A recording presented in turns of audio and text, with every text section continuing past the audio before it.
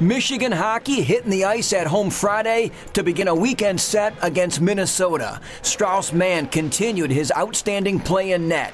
He made 16 saves during a crucial second period when the Gophers dominated play. Third period, trailing 1-0, Coach Pearson draws up a lamplighter. 8:36 mark. Tough to see in real time, but Luke Martin's shot ricochets off of Jacob Hayhurst, the RPI grad transfer, with his 23rd career goal, but his first as a Wolverine, and we're all square.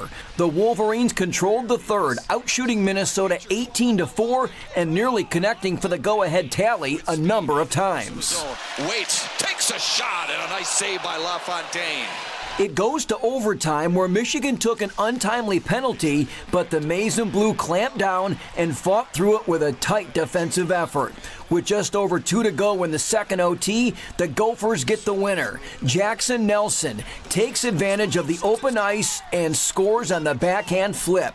Minnesota wins it 2-1 in overtime, but Michigan gets a point in the standings. Game 2 Saturday at 5 o'clock. For MGO Blue TV, I'm Ed Kongursky.